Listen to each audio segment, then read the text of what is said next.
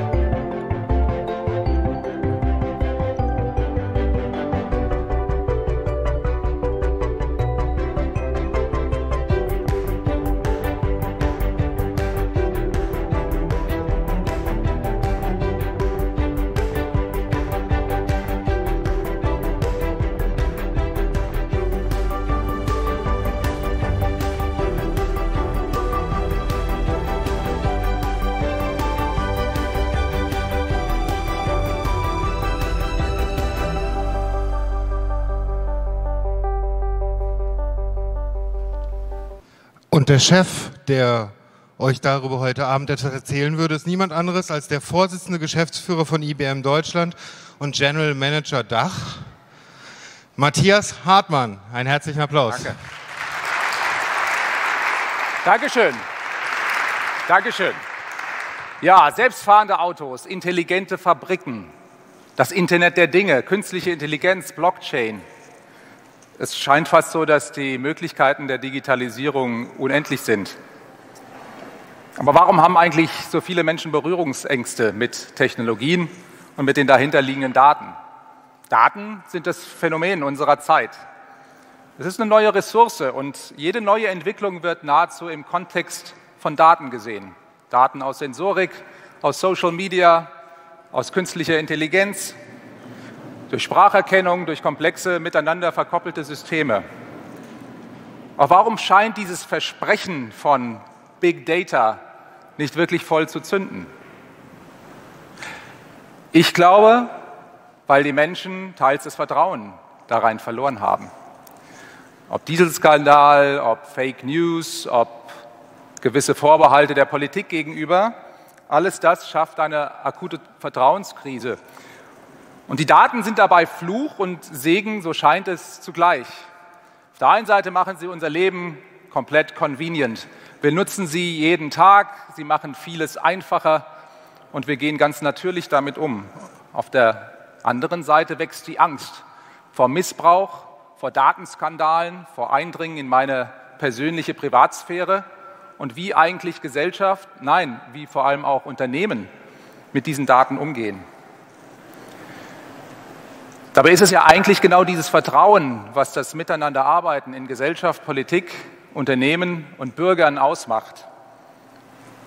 Und deswegen denke ich, dass ohne Vertrauen das ganze Thema um künstliche Intelligenz, die Blockchain, die Cloud, das Internet nicht wirklich Fuß fassen kann. Und für uns im Land ist fehlendes Vertrauen Gift, wenn es darum geht, eine digitale Infrastruktur auch als Wettbewerbsvorteil für unsere Volkswirtschaft weiter auszubauen. Warum ist das eigentlich so? Nun, ich denke, das ist so, weil viele Menschen nicht sofort und nicht immer gleich die Dinge verstehen. Die Tech-Welt, und nicht erst seit Moore's Law in der Prozessortechnik, entwickelt sich exponentiell. Und das gilt für viele andere Tech-Bereiche. Batterietechnik, Solar versus anderer Technologieformen. Aber das zu vermitteln, fällt uns nicht leicht, denn wir denken linear, wir denken nicht exponentiell. Und wir unterschätzen zu Beginn, wie schnell sich Technologie entwickelt. Es sieht so langsam eigentlich aus. Wir kommen jeden Montag wieder ins Büro und es hat sich nichts geändert. Aus 1 wird 2, wird 4, wird 8, wird 16. Das sind noch keine großen Zahlen. Am Anfang überhypen wir diese Technologie. Später, wenn sie dann wirklich skaliert und wirklich in großem Maße zum Einsatz kommt, dann unterschätzen wir den Effekt dieser Plattformen und dieser Technologien. Ich möchte euch das an einem ganz einfachen Beispiel eigentlich klar machen.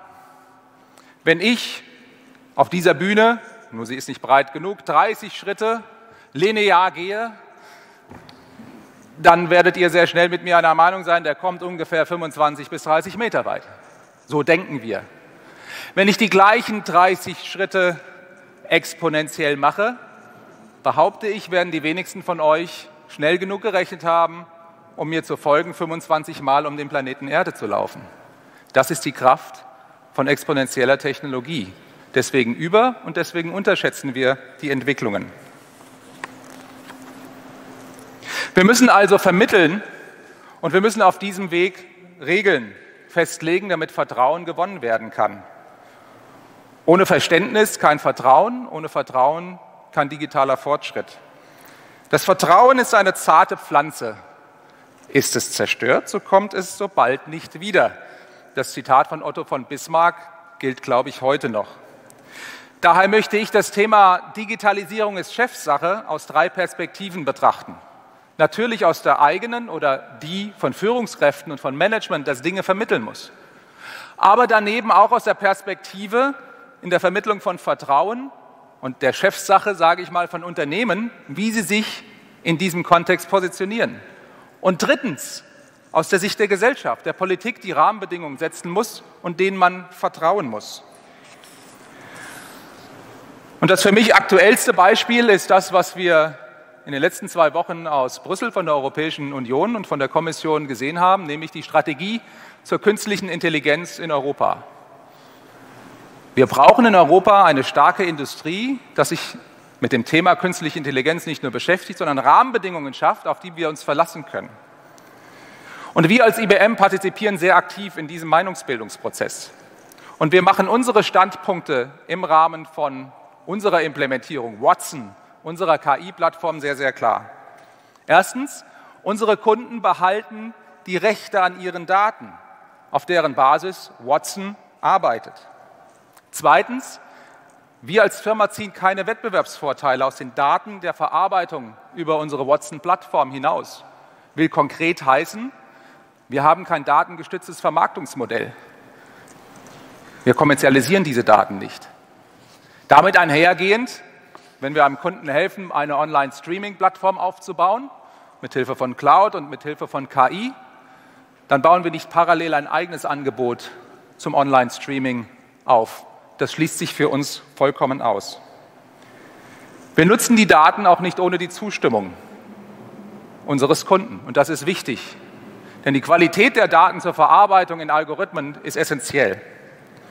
Und viertens, wir machen transparent, welche Daten wir verwenden, wo sie herkommen. Und vor allem machen wir transparent, wie unsere Algorithmen arbeiten. Wenn wir immer mehr Verantwortung in Algorithmen und Plattformen legen, dann müssen wir einen Rahmen haben und ein Vertrauen haben, wie wir zu Schlussfolgerungen kommen, diese transparent zu machen. Es wird viel darüber diskutiert, ob künstliche Intelligenz die Welt übernimmt. Ich halte das für Nonsens.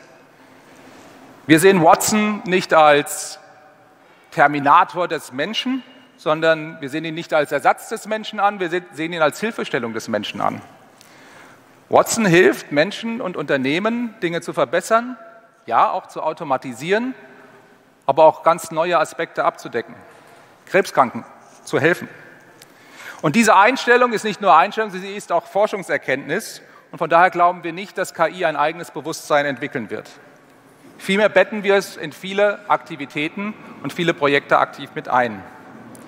Und ja, ich denke und wir denken, neue Technologien brauchen auch staatliche Rahmenbedingungen. Und das Inkrafttreten der Datenschutzgrundverordnung oder auch GDPR am 25. Mai ist aus unserer Sicht eine gute Entwicklung. Viele fürchten ja, dass diese Gesetzgebung Geschäftsmodelle kaputt macht und die Nutzung und Nutzbarkeit von Big Data einschränken würde. Wir als IBM sehen das tatsächlich anders. Wir denken, dass dieses Gesetz genügend Möglichkeiten lässt, Bürgern das zu geben, was sie brauchen, nämlich die Privatsphäre ihrer Daten. Und die Anonymisierung dient auch ihrem Zweck.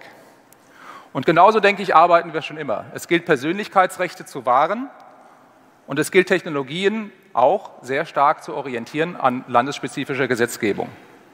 Wir sind ein amerikanischer Konzern, aber mit langen Wurzeln in Deutschland. Wir sind sogar älter als die amerikanische Muttergesellschaft hier in Deutschland. Wir wurden 1910 gegründet. Und deswegen machen wir deutsche Verträge mit deutschen Kunden.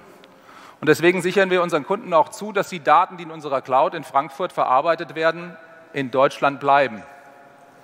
Data Responsibility, und das haben wir veröffentlicht, ist für uns daher mehr als nur ein geschäftlicher Slogan. Es ist auch eine Selbstbestimmung und es ist auch ein Ehrenkodex. Hört sich alles theoretisch an? Schauen wir uns ein konkretes Beispiel an. Vor 2 Wochen haben wir hier in Berlin, Herr Dr. Baas von der Techniker Krankenkasse und ich, ein Projekt vorgestellt, das heißt TK Safe, der Techniker Krankenkasse Safe. Eine App mit der Möglichkeit, Behandlungsdaten der Versicherten der Techniker Krankenkasse sicher auf dem Handy unten in der Historie anschauen zu können. Dabei verwalten wir diese Daten natürlich mit entsprechender doppelter Verschlüsselung. Aber viel wichtiger ist, dass wir zum ersten Mal die Power dem Bürger und dem Versicherten geben. Denn nur er entscheidet, ob ein Behandlungsbericht des Hausarztes bei einem Spezialisten eingesetzt werden darf. Das entscheidet nicht die IBM, sowieso nicht. Das entscheidet aber auch nicht die Techniker Krankenkasse. Das entscheidet nur der Versicherte entsprechend selbst. Bei einem Arztwechsel bleiben die Daten dort, wo der Versicherte es will. Und wechselt er die Krankenkasse, kann er seine Historie mitnehmen. Und das gibt es heute so noch nicht. Das zentralste Kriterium der Benutzer dabei ist es, dass die Menschen sagen, meine Daten sind sicher und ich verfüge über diese Daten und nicht ein Unternehmen. Deswegen sehen wir diese Daten auch nicht, weder in Klarnamen, sondern wir sehen sie nur encrypted und wir sehen nur den Datensalat. Aber ich denke, es ist wichtig, dass man in einem Ökosystem Vertrauen herstellt, Bürger, Unternehmen und Staat, und dass man dafür Rahmenrichtlinien hat. Und wir machen alle eigentlich unsere Zukunftsthemen in der Technologie einfach über diese Mechanismen zugreifbar. Die Cloud ist für uns die Basis für künstliche Intelligenz, für die Blockchain und für die Zukunft des Computings, den Quantencomputer. Schauen wir uns 2 kurze Beispiele hierzu an. Die Blockchain ist eine Technologie, die es uns ermöglicht, sichere Transaktionen durchzuführen. Selbst Konkurrenten im Markt können mit der Hilfe von Blockchain miteinander arbeiten und können somit eine Vertrauensbasis letztendlich aufbauen. Der Hafen Rotterdam wird zum intelligentesten Hafen in Europa. Wir verknüpfen alle Marktteilnehmer gemeinsam mit dem Hafen über die Blockchain und unter Nutzung künstlicher Intelligenz. Dadurch machen wir den Hafen sicherer, wir schaffen mehr Produktivität und mehr Durchgängigkeit in der Abarbeitung von komplexen Prozessen. Es geht also mittlerweile um den wirklich produktiven Einsatz dieser Technologie. Ein weiteres Beispiel ist Simon. Simon ist der Crew Interactive Mobile Companion, den Airbus zusammen mit uns, mit IBM und mit der LMU als KI-basierten Assistenten für unseren Astronauten entwickelt hat. Und zwar im Auftrag des Deutschen Zentrums für Luft- und Raumfahrt. Und während dann im kommenden Jahr oder in diesem Jahr während der Horizons-Mission der deutsche Astronaut Alexander Gerst im Juni ins All entfliehen wird, wird ihm Watson als fliegendes Gehirn letztendlich begleiten. Er wird also verbunden mit unserem Cloud-Rechenzentrum in den direkten Dialog während der Mission eintreten und wird hoffentlich friedlich und sanft neben Alexander Gerst arbeiten. All das ist heute bereits Realität. Wichtig ist es aber, die Rahmenbedingungen auch zu setzen für das, was zukünftig kommt. Und das, was zukünftig kommt, das hat es in sich.